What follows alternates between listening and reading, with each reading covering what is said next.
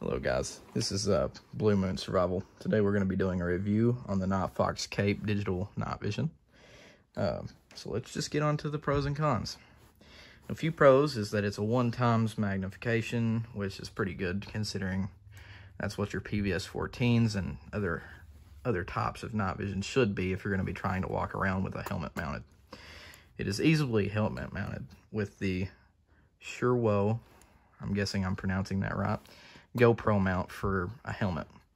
Connects to these little plastic GoPro mounts, which is what I got. You can get the aluminum mounts, and I think it would be a lot better because, as you can see, they break really easily. This one's been broken twice.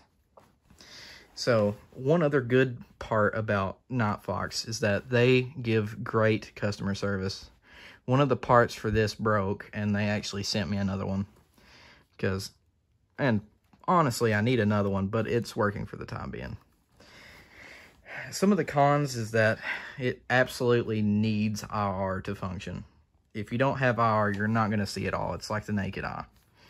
But another really bad part about this is that the mounts do not let your eye get completely close. My eye would be about here. It's a really big gap to see around. So another really not that good of a thing is that it needs 4 AA's to just run.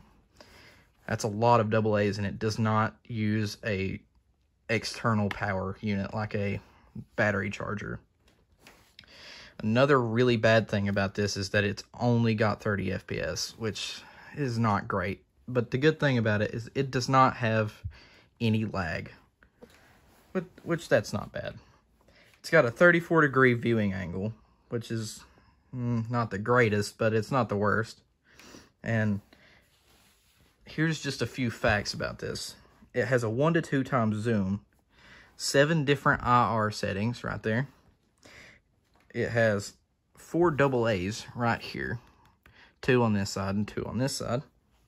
It is 0.825 pounds, which is not bad, but it's still a little bit weighty. It's close to a pound. It's got a 34-degree viewing angle. It is a 320 by 240 viewing screen. 2 to 3 hours of battery life. I'll see you later. Here in this part of the video, we're going to be showing a external flashlight from eBay, probably about a $10 flashlight. There's it without, and if you point it back there, that's at least 33 yards. Up in that tree's 55.